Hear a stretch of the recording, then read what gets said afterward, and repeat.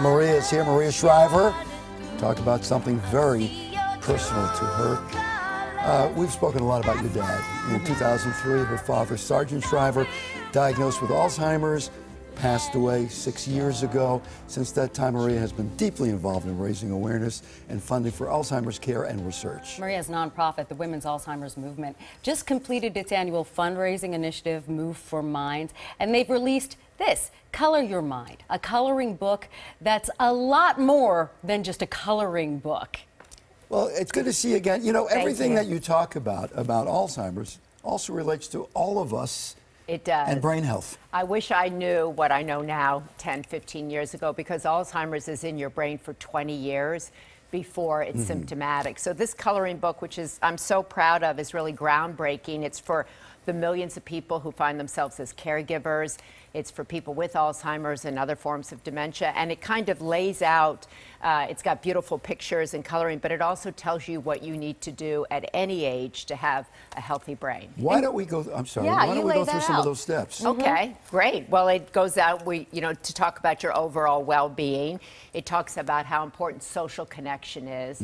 It talks about how important exercise is. All right, is. let's slow you down here a little bit. Okay, right. Good, slow me down. Well-being, what do you mean by that? Well-being, like out in nature, communicating with people. So often people, as they age, lose social connection. And what we now know is that loneliness, depression accelerates your chances of having Alzheimer's. So it's really important to stay socially connected, to have a purpose, to feel empowered in that way. And people tend to cut away from people. That's right. That when you're saying older, what are you saying in terms of age here? Well, I think that's a really good question. And so many people are being diagnosed with Alzheimer's and other forms of dementia or cognitive impairment in their 50s, 60s, and 70s. So I think that, you know, your brain begins to change at 30, so it's really important to be active in your brain throughout your life. This we know now. Right. Exercise.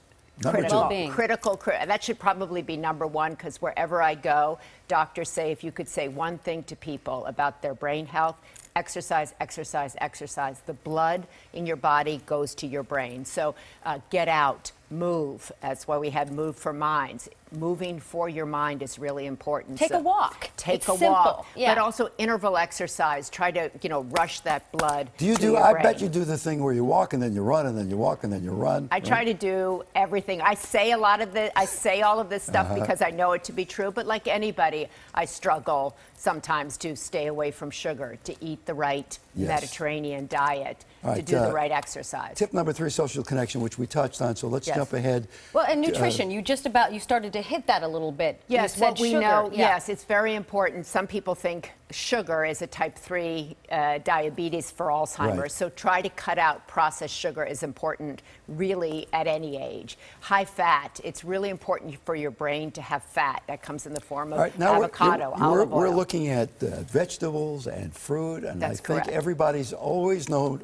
all the time that this is good for you, and yet desserts, sugar, artificial sweeteners, not all good bad for you. Not especially artificial sweeteners. A new study came out on that about how that might accelerate dementia.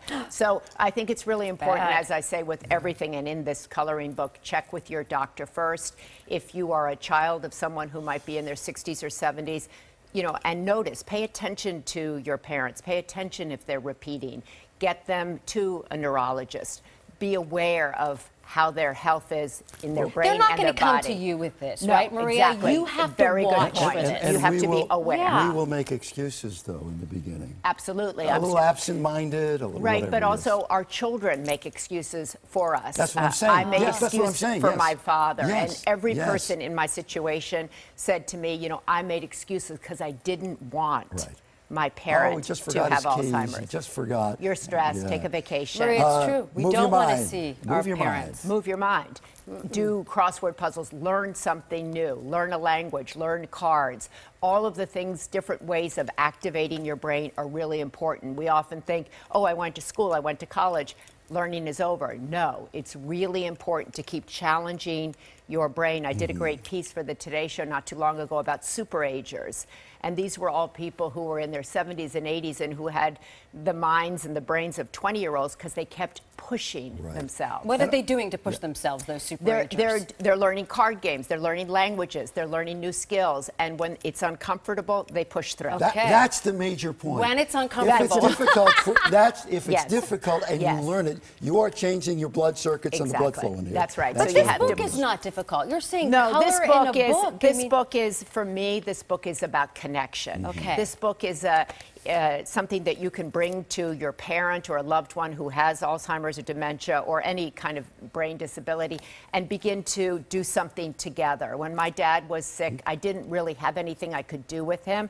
So if you're coloring and you're also reading, you're getting information, you can talk about, oh, wow, social connection. What do you enjoy doing? What did you like when you were young? That is a social connection as you do that Exactly. together. Music, All you right. know, all of the things in here. The book is called Color Your Mind. It's available right now on Amazon. Right. How's the family? They're great. Kids? They're all good. God Terrific? thank you. Good. They're all healthy. They're happy. Good.